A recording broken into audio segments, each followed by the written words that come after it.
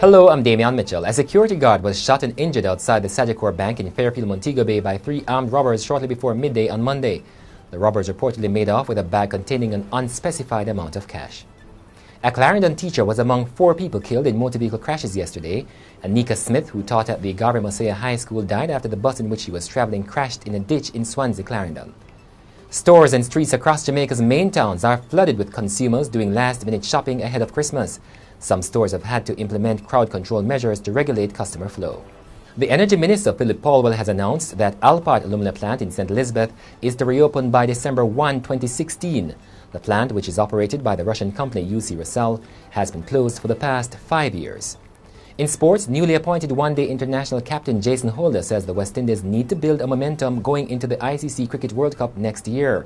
The Barbadian, who on Saturday replaced Dwayne Bravo as captain, would like the momentum to begin in the upcoming ODI series against host South Africa.